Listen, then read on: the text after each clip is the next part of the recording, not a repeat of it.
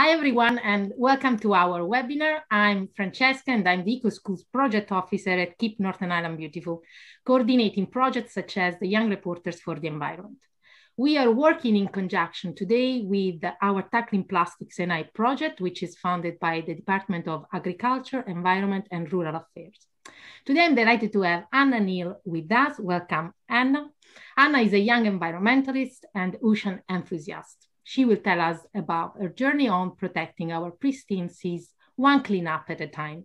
Anna is also the founder of the Pristine Project NI. She is an active young reporter for the environment and a member of St. Dominic's Grammar School's Eco Committee, leading the way on eco actions and tackling the plastic problem affecting our oceans. By the end of the webinar, we really hope you will have a better idea of how you can play your part in tackling the plastic problem, protect the environment, and make a positive impact on our oceans. Before I hand over to Anna, I'd like to introduce my colleague and co-host, Claire. Over to you. Good morning, everyone. Thank you for joining us on this lovely sunny spring day. I'm Claire. I am the Tackling Plastics Communications Officer, and today I'll be monitoring the chat for Anna. So just a little bit of housekeeping. Any questions you have, make sure you pop them into the Q&A box. We'll get them over to Anna before the end of the webinar. And the chat function is there if you have any comments or observations as well. So we're delighted to be joined by Anna Neal. Take it away, Anna.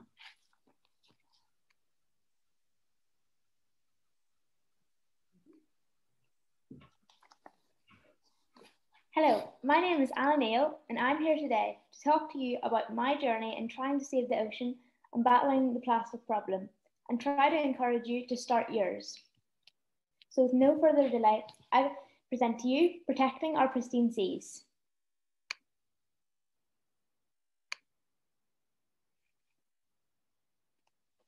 In the beginning, in my first encounter with the threats facing our ocean was whilst on holiday in Dubai in 2016, when I had the pleasure of meeting Lisa the dolphin. Before swimming with the dolphin, they briefly touched on the threats facing the ocean. Then, towards the end of 2017, Blue Planet 2 was broadcast on the BBC.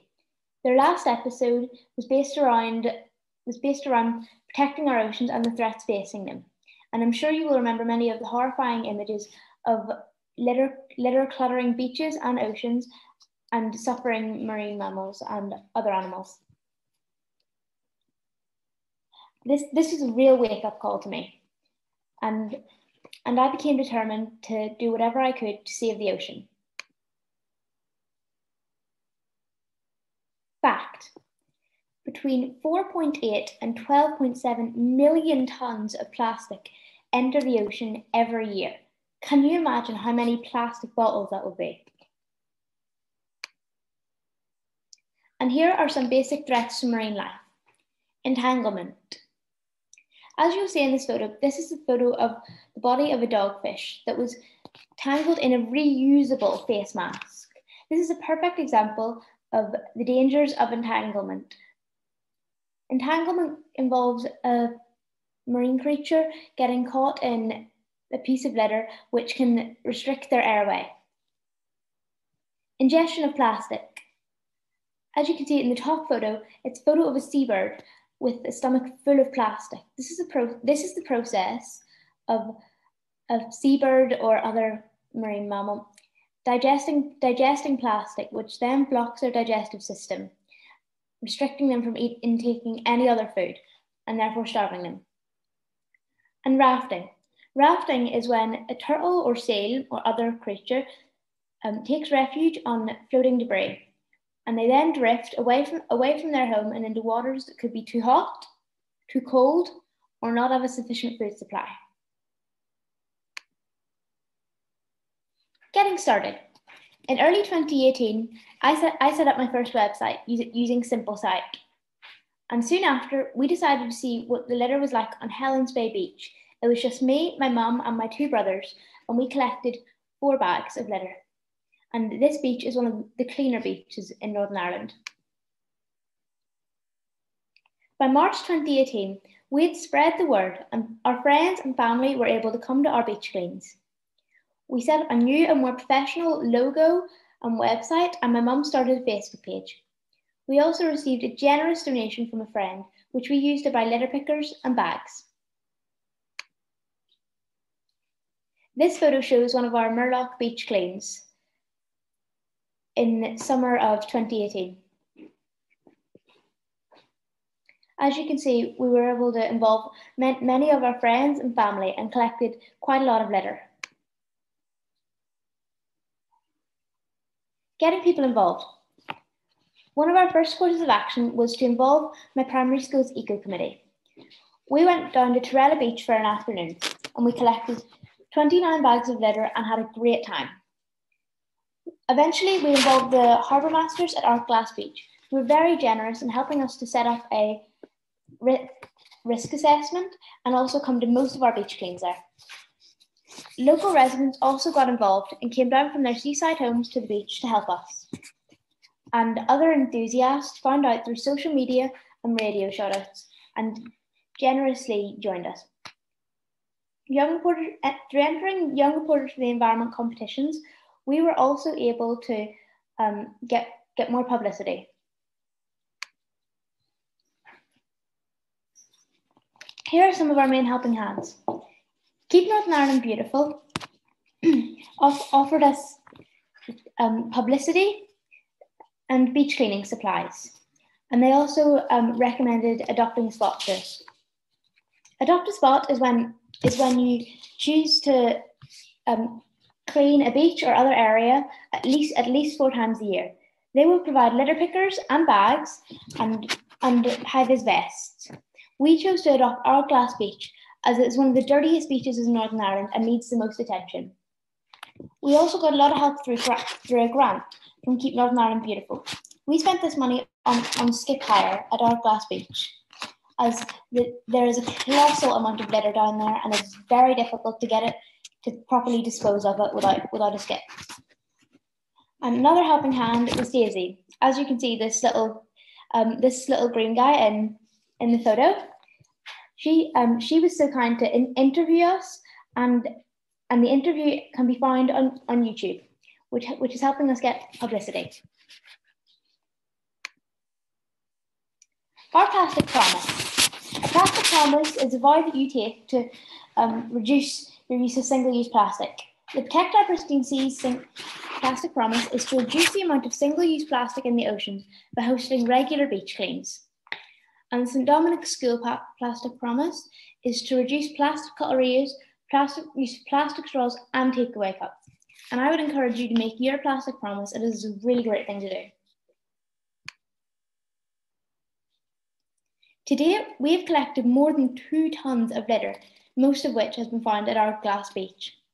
We have held 20 beach cleans in a variety of locations in Northern Ireland and found all sorts of things, including toys, debris, fishermen's gloves, lobster pots, ropes, and tons of single-use plastic.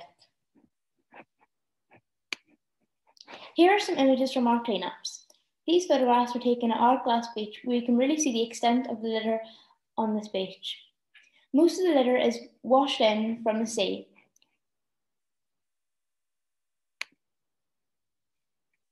Here are some images of us collecting litter.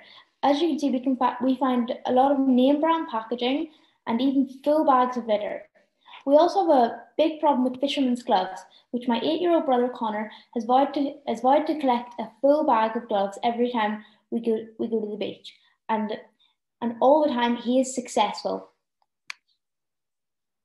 Here are some images of our kind volunteers joining us at Art Glass Beach. And here are some of our helping hands.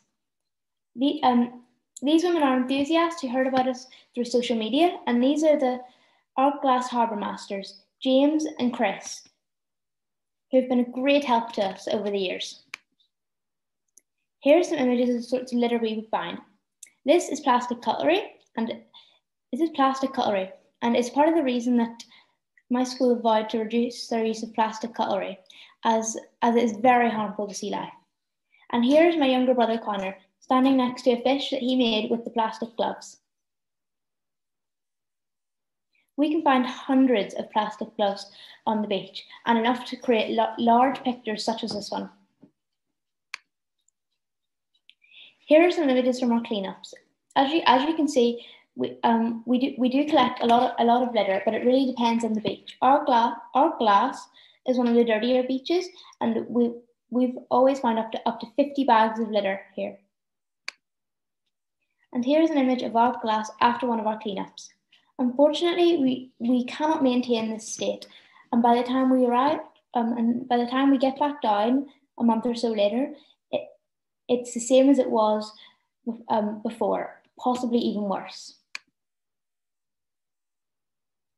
Here are some of our helping hands. Bob Allen is a wildlife photographer. In February of 2018, we attended his presentation, An Eye Below Zero. He was kind enough to sign one of his books for us, and we gave him a Protect Our Pristine Seas t-shirt. He inspired us to help our oceans, and his work underwater is hugely inspirational and has encouraged me to continue scuba diving. Joyce Furter-Rankin is an award-winning photojournalist and one of the best speakers on climate change. She invited us down to her house near the Giant's Causeway to interview me for her documentary, Degrees to Extinction. She told us a story about she was sitting in Antarctica with her camera, and she saw a Coke bottle float past. If a Coke bottle can reach Antarctica, how much litter do you think is in the rest of the ocean? Joyce was also kind enough to come to one of our hourglass beach cleans, where she got to see for herself the extent of the litter at this beach.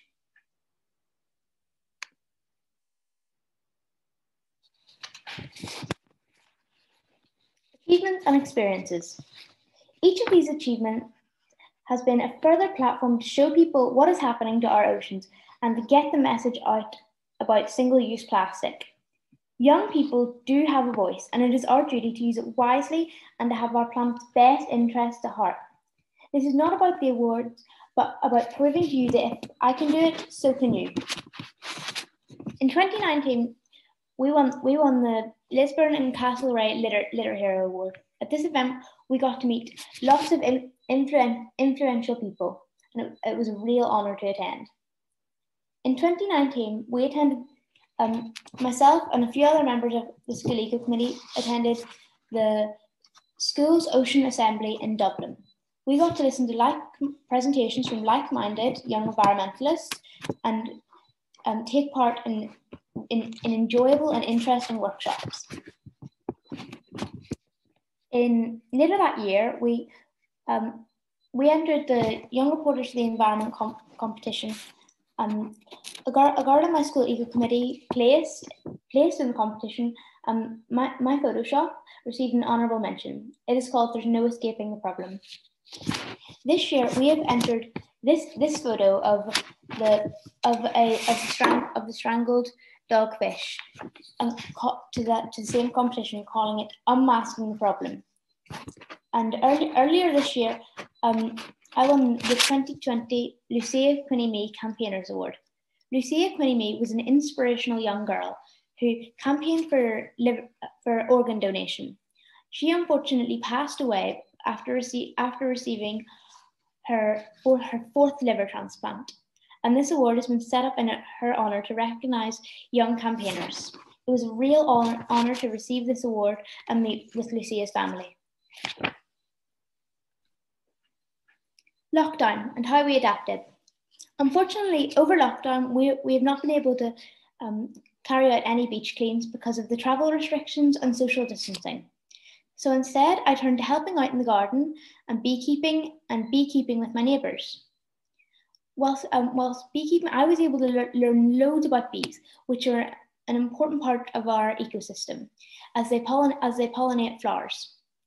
I was able to harvest honey, help to maintain a hive, relocate a swarm of bees, refurbish a hive, and keep the bees happy and healthy.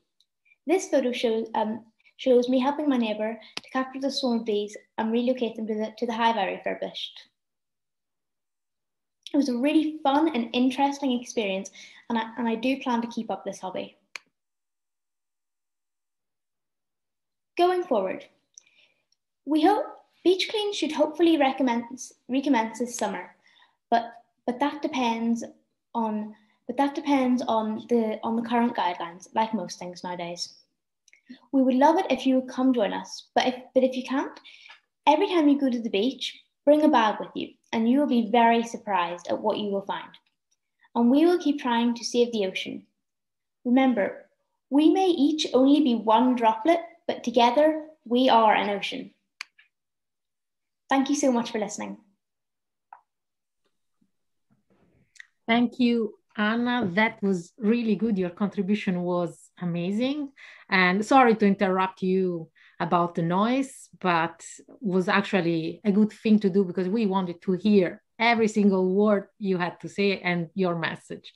Now, Claire, I think that there are a couple of questions, maybe are the same thing. Would you mind checking this and letting us know what it is? Okay. Folks, don't forget to get your questions, and we've got one in already from Kieran, but any questions you have from Anna, put them into the Q&A box. So, hi Kieran. Kieran asks Anna, what is the strangest thing you have ever found when cleaning up a beach? I'm sure you've got loads of answers for this one. Yeah, well, we find a lot of weird stuff.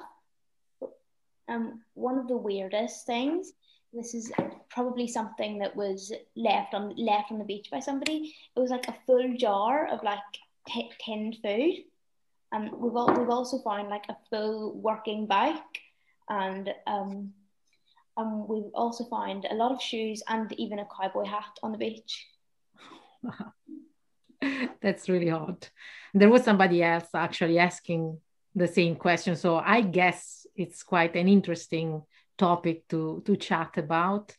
And I'd like to ask you something about like the first thing you thought when you did your first cleanup and you found so much litter.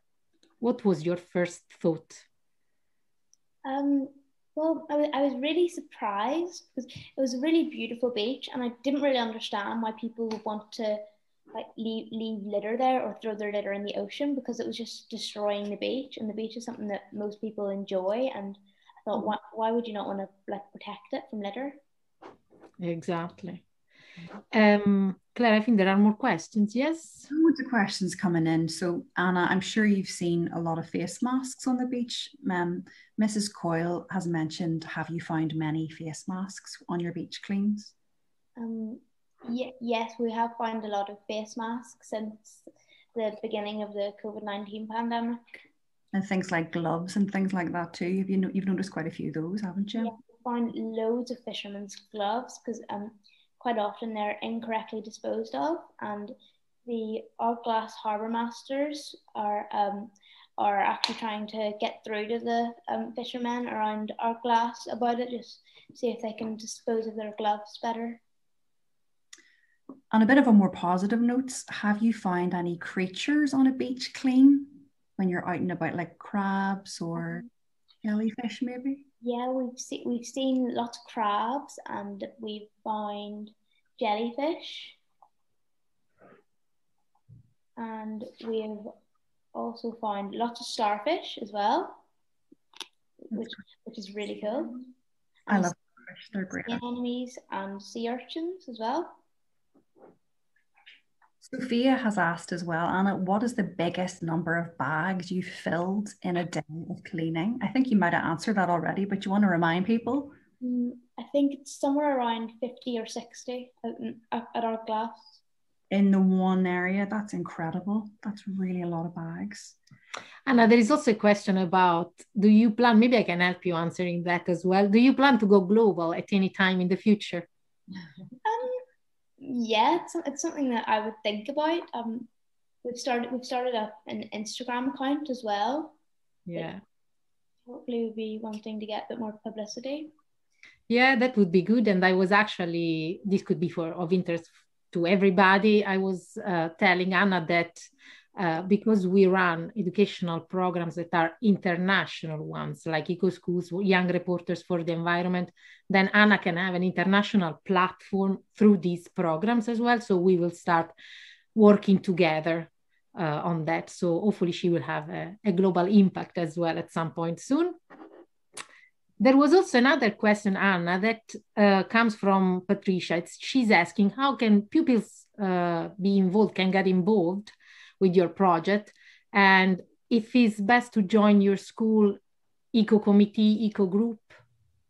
Well, if your school does offer an eco committee, then I definitely suggest joining it, because you can get a lot of benefits and help the environment out of it. And if you want to get like pupils involved, you could start an eco committee, or you could maybe arrange a beach clean and tag Live Here, Love Here, or Protect Our Pristine Seas in it if you post about it. That's great. Anna, we've got a question from, well, two people have asked the one question. So we've got Dee Kennedy and Johnny Hall, and they want to know what inspired you to begin doing what you're doing. I know you started this presentation mentioning it, but do you want to remind people why you do what you do? Well, I was massively inspired by The Blue Planet and its final episode, where it touched on protecting the ocean, and that really got me thinking, well, if the ocean's in danger, then we need to do something about it. So I was massively inspired by that. And Greta Thunberg to me is also very inspirational, and as well as David Attenborough and Doug Allen and Joyce Porter Rankin. That's great. And somebody wants to know, what was your favorite experience when trying to save the environment?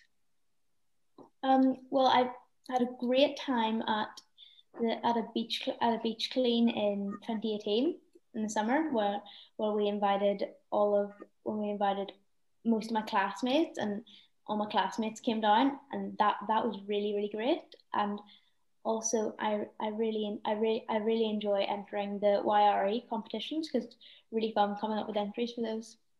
Yeah.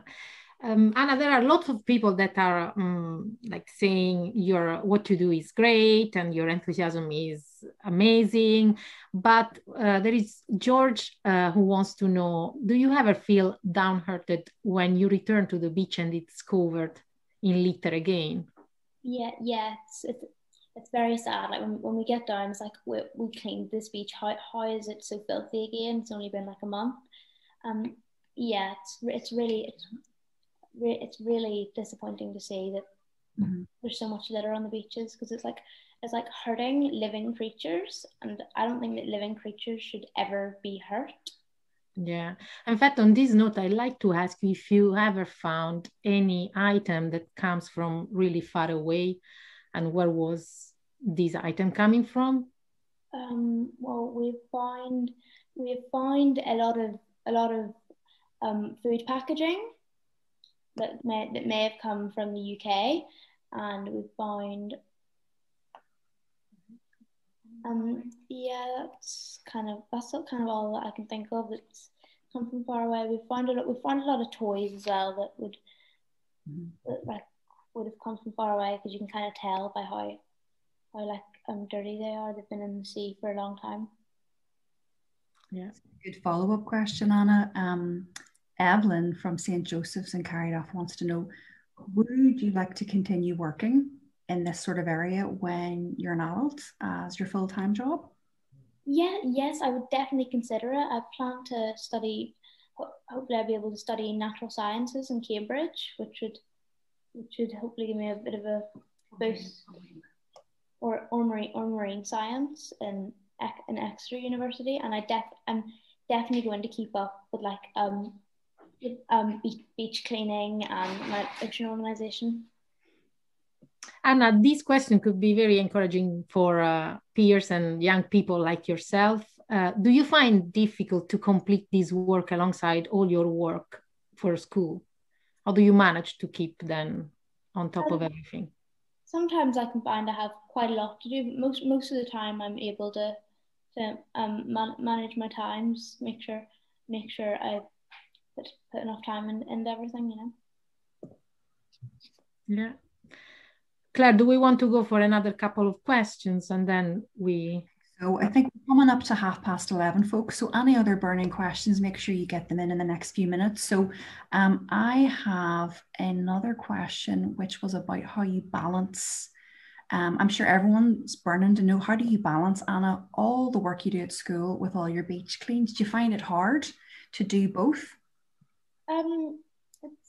It's okay. I've gotten used to it, and it's been easier. It's easier through. It's been a lot easier through lockdown as well, because I've had a bit less work to do. But yeah, I just try to make sure that I do what I need to do, and then anything that can wait for, like, I don't know, another day or so, I'll just make sure I prioritize what I need to do. And it's nice because obviously your family are helping you and they're very involved. So you like doing it together as a family, don't you? It's a nice activity to get out with your mum and your brothers and sisters, because it was great seeing the photos of you all there together on the beach, all involved as a family. We've got another question here from, let me do a little scan here. What's the biggest thing you find? Sarah wants to know. I think, did you mention a bike there earlier on, Anna? Maybe you found something bigger than a bike? We found a bike, and I think we found car parts as well. And we found a lot of, like, big crates, and yeah, we found a lot of tires as well. They're very big. Anna, just because it's almost 11, well, some people would like to know, what age were you when you started campaigning? It was shortly after my 11th birthday. Right. And you have had an interest anyway, even before that? Yeah, I've been really interested in like marine life since I was around 8 or 9, because I really love dolphins. I used to be really obsessed with dolphins, and you know, I didn't want dolphins to be in danger. Right. And on this note, then, I'd like to know, maybe you can leave us with a message, how to encourage young people like you who would like to start to take action, maybe doing something alongside with you or similar to what you do, but have no idea of where to start from. How would you encourage them? Well, I started with going down to the beach with a litter picker from the hardware store and just picking up a few bits of litter, and that's all there really is to it. Just don't even like think about it, just do it. That's great. Claire, I think we can wrap up now. If people have more questions, they can drop us these questions, email us, and we will pass these questions to Anna, so she will answer to any curiosity or any query you have about our project and how to get involved. And well, now I just would like to say thank you to everybody who has been here today with us. A huge thank you to Anna for your excellent contribution, for your time with us, but most of all for all the enthusiasm for what you do. Just a few reminders before we say goodbye.